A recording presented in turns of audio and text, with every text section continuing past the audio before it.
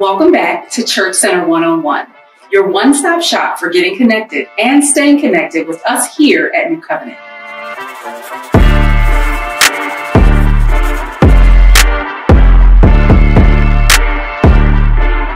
This week, we are taking a look at the homepage. Whip out your phone, open the Church Center app, and follow along. At the bottom of the screen, you'll see the navigation menu. We will be going over all of these different items weekly, so be sure to stay connected so you are informed on how to use this very important resource. Here we have some very important links. If you are accessing Church Center through the web browser, you want to ensure you are signed in. Completing forms when not signed in can cause you to create a duplicate profile in our database. Here at the top, you have direct links to update your information and communication preferences. If your address, email, or phone number changes, be sure to update it so that we can send out information you can receive. Next, let's look at the communication preferences form. There are many different forms of communication we use here.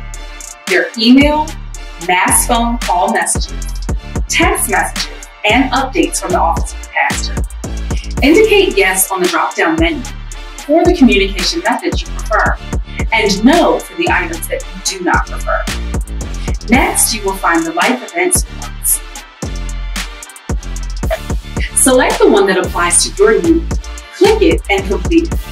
A member of our church staff will receive the form and contact you after it has been received.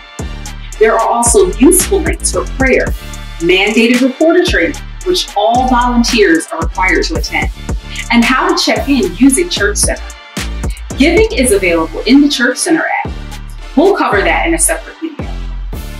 On the Church Center homepage, there are links to the other various methods of giving. Lastly, there are links for our Sunday morning service and Bible study live streams, as well as direct links to our podcast and Apple Podcasts and Spotify.